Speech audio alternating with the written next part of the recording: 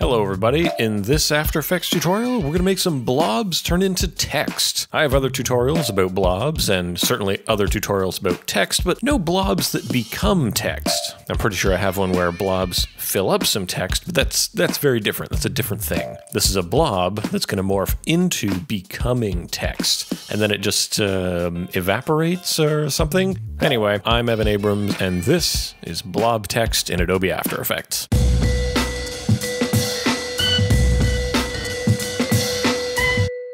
This tutorial is brought to you by Skillshare. Skillshare is an online learning community with thousands of classes in design, animation, fine art, and much, much more. A premium membership at Skillshare gets you unlimited access to high-quality classes from experts working in their fields, so you can improve your skills, unlock new opportunities, and do the work you love. Experts like me. I have a course on there, you should check it out. But also experts like Jessica Hish. She's an excellent illustrator and letterer. Check out her Lettering for Designers course. If you came here for typography, then maybe you'll be into that. Hand lettering is that real typography. Skillshare is more affordable than most learning platforms, with an annual membership coming in at under $10 a month. And the first 500 people to use the link in the description, skl.sh/ECAbrams4, that's EC Abrams and the number 4, will get 2 months of Skillshare free. We're here in After Effects, let's get to it. I'm going to start by making a new composition. Let's call this the example. Ooh, that's not how you spell. We're working with the 1920 by 1080 preset. We really only need about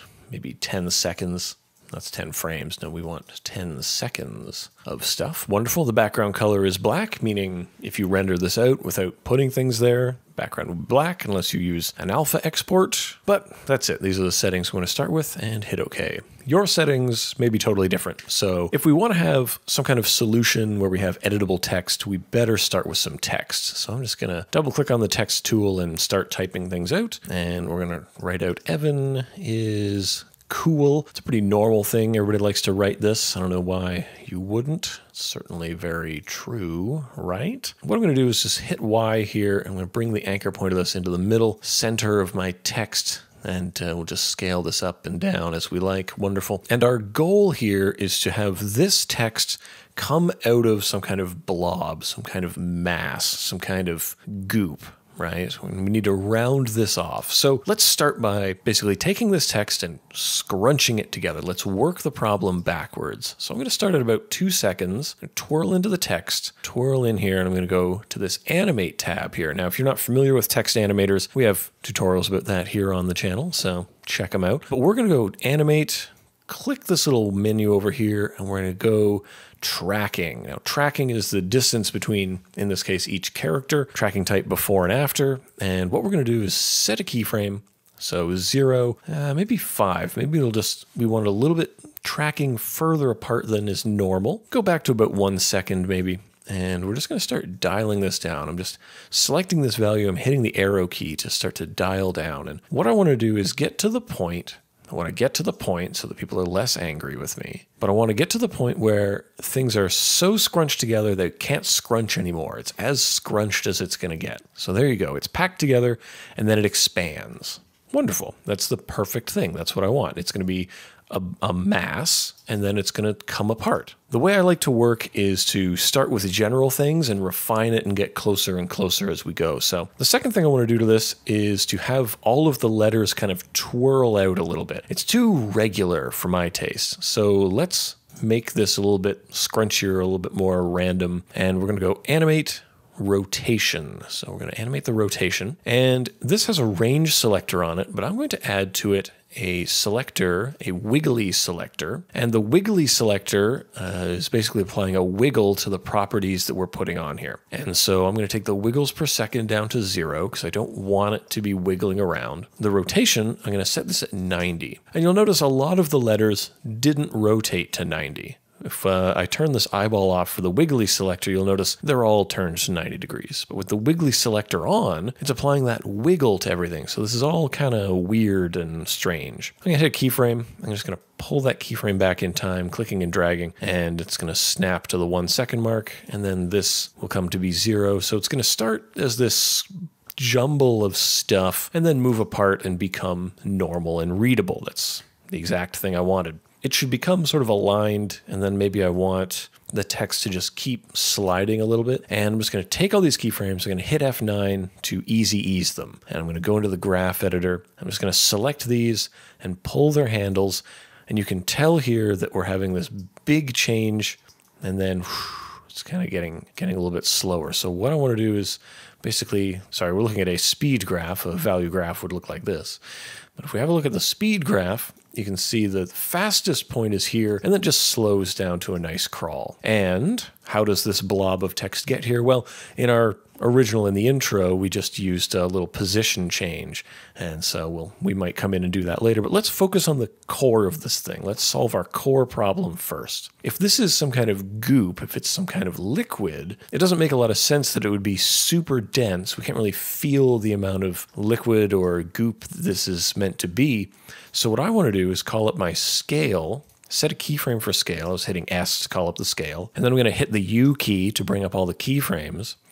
And, you know, at this sort of point, right around here, all of these are kind of distinct letters now. So I'm going to set a keyframe around there.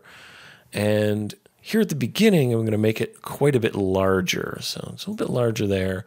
I might take the anchor point here and just kind of shift this around a little bit, just so we're kind of growing from the center there.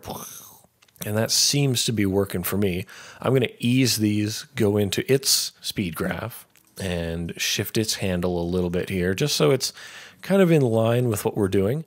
And I think this needs to be shifted a little bit. Let's just shift in these things, just so it appears to have the same kind of volume. Let's just make this very, very large at the start. Why not?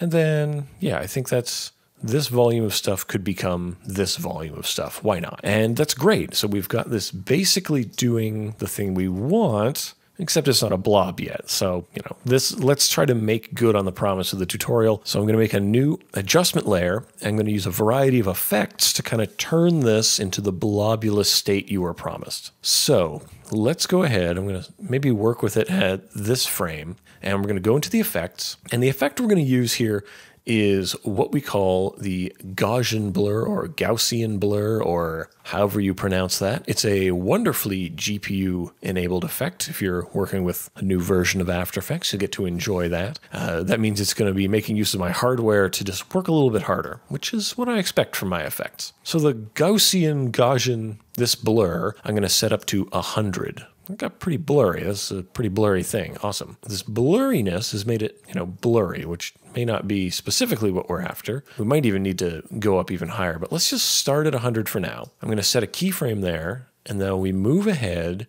to sort of when this blurriness should resolve. And I think it should be somewhere around here. I'm going to bring that down to maybe 10, maybe 20. Not really sure yet. Again, we're just trying to figure it out. We're just setting these keyframes to play around with it. And for you, it might be totally different values, so just keep that in mind.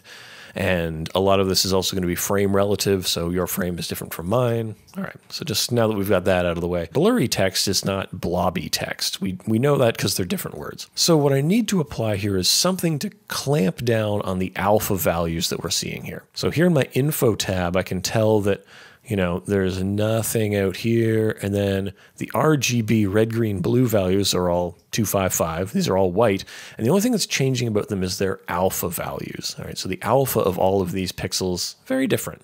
That's the gradient is an alpha. So what do I need to do? How am I going to clamp down on this? Well, to clamp down on values, you might use levels. Levels is a perfectly good way to clamp down on values. So I would put the levels out, and I know I'm working with the alpha, so that gives me this lovely graph. And then I would just pinch this in, and wouldn't it look, it looks pretty blobby, eh? Blobby stuff. And that might be perfectly good for you. That might be where you want to be. Maybe you love using levels.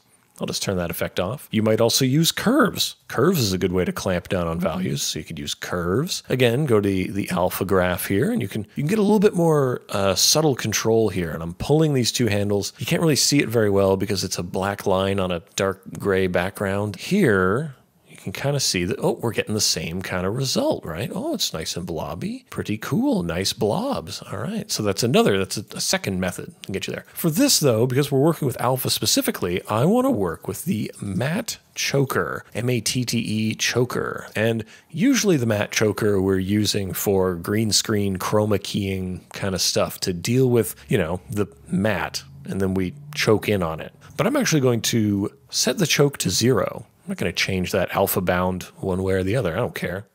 I don't even care. And I'm going to set the softness here to 2, and we're going to go with this gray softness. So the geometric softness is how smooth, how much smoothing is going to happen. And the gray level softness is how contrasty that edge is going to be. So 2, 0, 1, and then geometric softness, maybe like 4, I don't know, and then something somewhere between 50 and 10, I find gets me where I want to be. This allows us to really kind of fine tune this edge here. So if this is really high, you see it's kind of blurry. If this is really low as well, it's really chunky. So we kind of have to play around and pick a value that's going to work for the sort of level of detail you're interested in. So I'm using the matte choker only because I find it gives me a little bit better result than other things.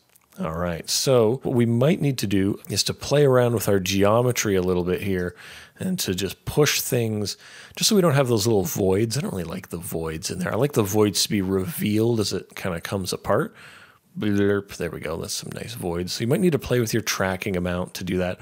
You could even have to cover little shapes. You could make little solids and put them in here, or little shape layers and put them in behind to fill in gaps if you need to. But there we go. This text is kind of blorping, gooping out there, which is pretty great. So I think we've got that first part done. To make the text kind of go away though, I want it to go away. I'm done with you, text. You can go now. All you really need to do is take your blurriness here and jack that up. So you just increase the blurriness and it goes away, which is pretty fun because it's like it's fading away. Bye, goodbye text, goodbye. That's pretty easy. So let's say we go from 5 seconds to 6 seconds and it just kind of sinks into the water or whatever. What I would add on here though is I would add a turbulent displace. Get the turbulent displace out here. And the turbulent displace, I would just have the amount here. Maybe have the amount go from something nice and low, like a 5, and keyframe that amount to get nice and big.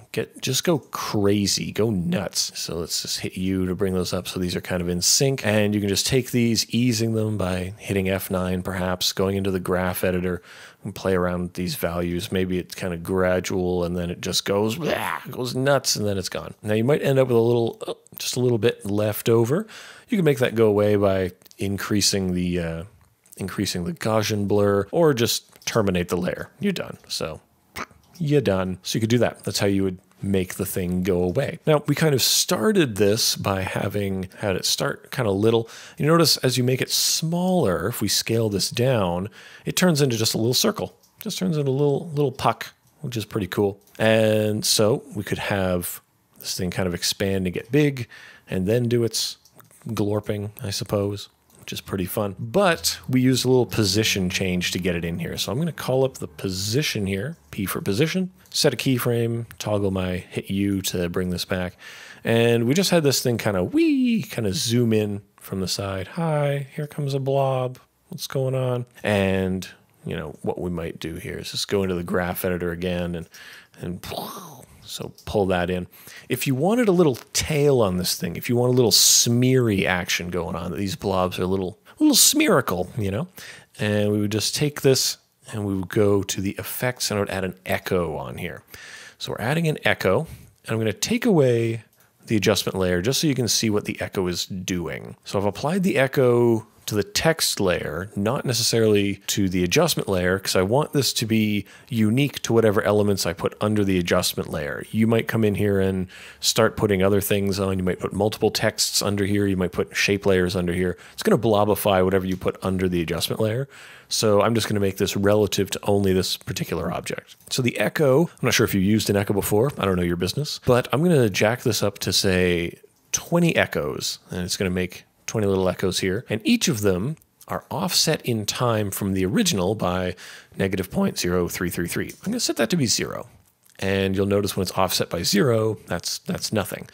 Now I'm going to go down to like 0.01, so 0.01 seconds away from this time. We've created this nice little tail, but if we toggle on this, you'll notice it's made kind of a linear tail, right? I don't want that. What I would like is to just fade this stuff out. I'm going to fade it out using the decay. I'm going to hold down Shift and just keep tapping this thing, and there we go. So we can kind of dial in. We want it so that sort of the last one here is just kind of gone. So maybe 0.08, around there is going to be correct. Now if we toggle this back on, you'll notice that the tail is a little bit more tail-like, right? Here it's a little bit more taily. It's a little more tapered. And that is because the echoes, because they're overlapping each other, creating a gradient, and that gradient is getting clamped by the geometric softness, the matte choker, and the blur. So it's all working together to make that little tail. Now, this also makes some lovely smearing when this tracking is happening. So when these things kind of smear apart, it looks pretty neat. So there you go. It seems to be working out. This thing is transforming into stuff. I think that's pretty wonderful. You might need to play around with kind of offsetting your keyframes a little bit and, just playing around with it to make it work. Some of the things I like about this approach, you can now edit this text to say whatever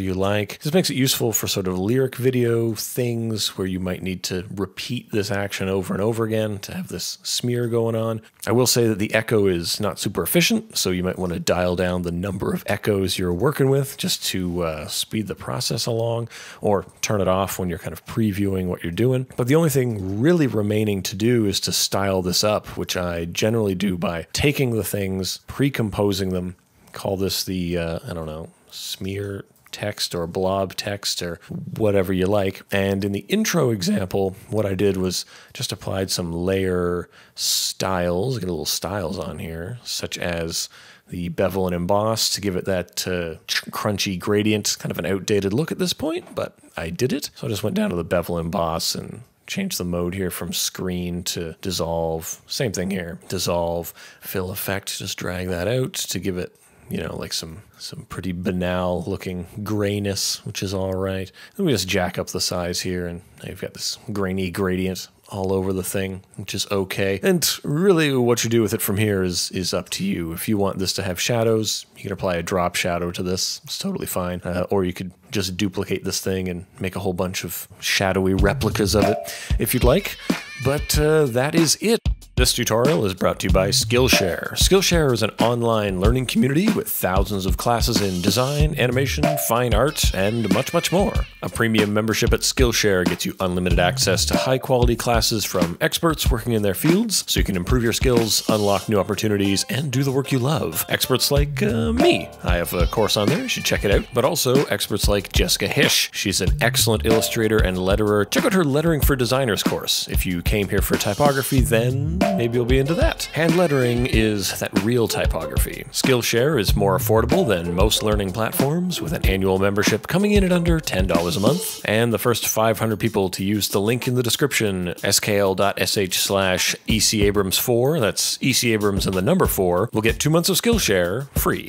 You've done it. You've completed the tutorial. You now have blobby text. You're going to need to play around with the keyframes and get the movement exactly how you want it. If you want to have a look at what we did in the intro file, that's going to be available for download. So head on over to evanabrams.com, pick that up. If you had trouble in this tutorial, please let me know in the comments and we'll try to get you through it as best I can. I'll try to help out everybody who has a question in the comments area. And if you enjoy this kind of thing, please subscribe to this channel. I'm Evan Abrams. This is the EC Abrams channel, and we talk about After Effects, motion graphics, motion design, all those good things. If you have a suggestion about something you'd like to hear about, please let me know, and get at me on Twitter if you have other kinds of questions that you'd like to pose to me. That's going to do it for me. Thank you so much for watching, and go out there and make some blobby text.